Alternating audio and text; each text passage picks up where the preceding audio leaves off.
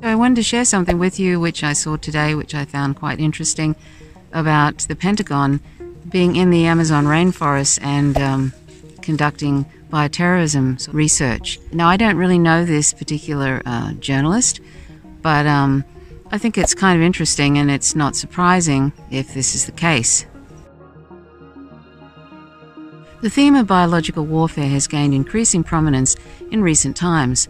The global pandemic of the new coronavirus has aroused interest in this matter in particular, and several speculations have arisen by experts from many countries about the possibility of an artificial origin of this virus that currently plagues the planet. In fact, it doesn't matter if this particular virus was created in a laboratory or not, but the use of biological manipulation for military purposes is a complex subject and worthy of careful study.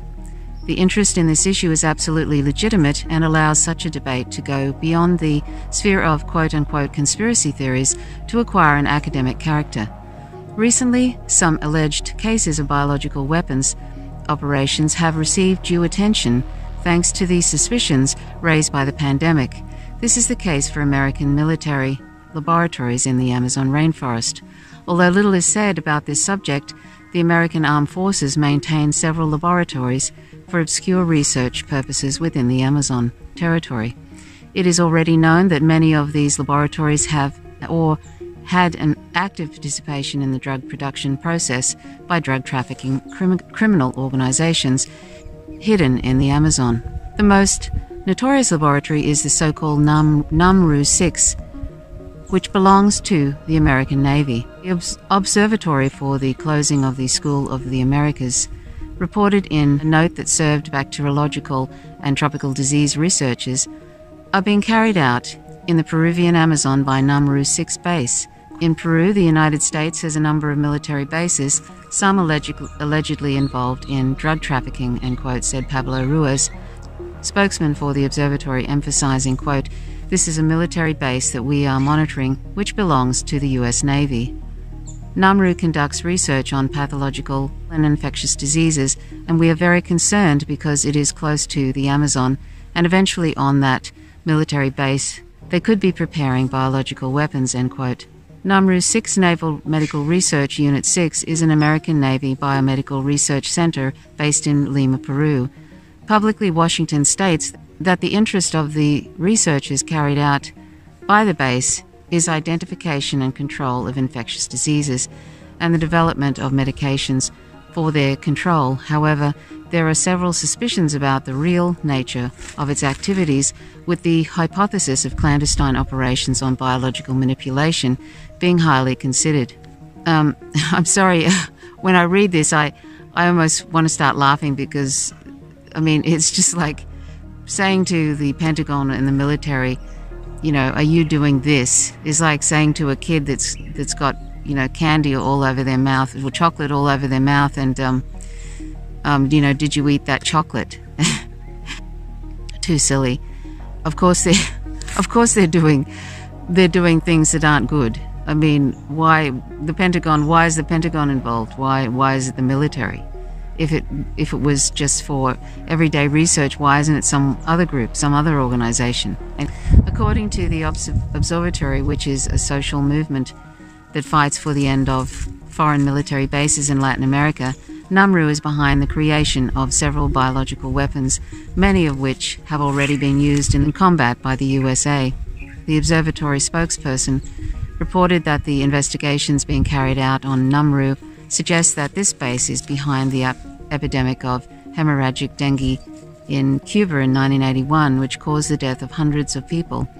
The hypothesis gains even more strength now that evidence is found of the use of the mosquito, quote, Aedes aegypti, I don't know how you pronounce that, Aedes aegypti, host of the virus that transmits dengue and other diseases, as a biological weapon by the Pentagon in several regions of the planet, as described in several official documents recently revealed. Pablo Ruiz argued that the UN bodies responsible for the control of weapons of mass destruction should work more closely with regard to biological weapons and seek greater control over the activities carried out by military laboratories. In his words, quote, "In the situation that humanity is currently experiencing, it would be very good if the UN body that ensures that no country produces weapons of mass destruction could visit this base and see what they are doing there with infectious diseases," end quote. In fact, too much attention has been paid in recent decades to the danger of nuclear weapons proliferation. However, biological weapons are almost never seriously treated, with almost all complaints on the subject being referred as, quote, "conspiratorial," end quote. The reason for this is understandable. When used, biological weapons transmit an atmosphere of, quote, "normality," end quote, as they deal with natural phenomena that are artificially manipulated. So the last thing one would think about an infection is that it is a military weapon rather than a natural phenomenon. But this is exactly where the benefits of using such weapons are. They are almost never noticed, and their damage can be greater than that of chemical and nuclear weapons, which clearly identify their launches. The difficulty in understanding whether or not such weapons were used in a given event was the main reason why some countries chose to go ahead in research to develop such products. It is increasingly difficult to deny the existence of biological weapons. It is a matter of time before publicly admitting that the biomedical field is a battlefield just like any other, just as it happened recently with cyberspace.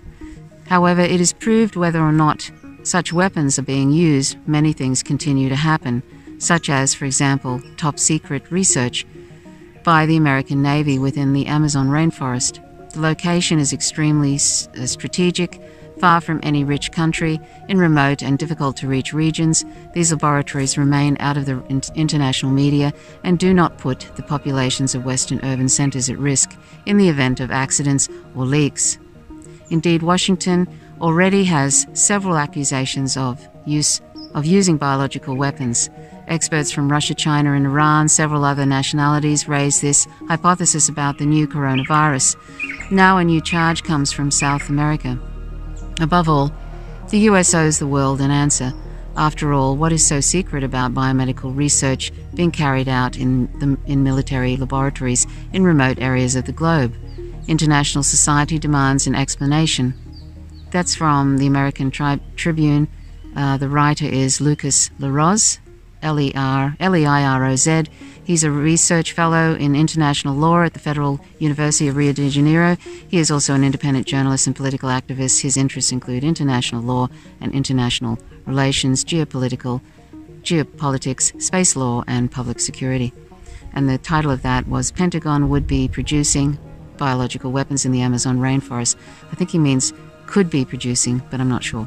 Okay, so anyway, I found that very interesting and sort of disturbing at the same time. And it's just incredible to me that any country, allows the US military to do anything. I know they force themselves and they've imperialized places and they also install puppets and etc. But things like this, it's just outrageous.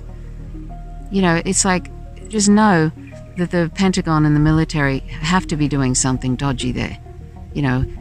If they're actually there to, why are they there? They're collecting various bacteria and creating various, bioterrorism agents probably, or collecting viruses and creating various bioterrorism agents. Whatever they're doing, it's not good. You can guarantee that. Anyway, thanks for watching. My name is Trish Roberts. We hit the 1,000 mark a couple of days ago, and I thank anybody who has shared my work so far.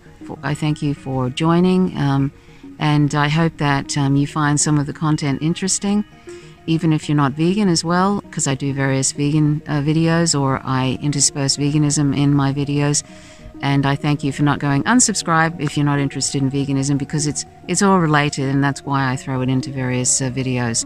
It's all related, and it's all very important. And if the more you know about why to be vegan, the ethical reasons, the more you'll realize why it's equally as important as any other issue I talk about. So thanks for watching. Please subscribe if you haven't already. Click the notifications bell, otherwise you won't receive notifications when I drop a video. Thanks for watching. Till next time. Bye for now.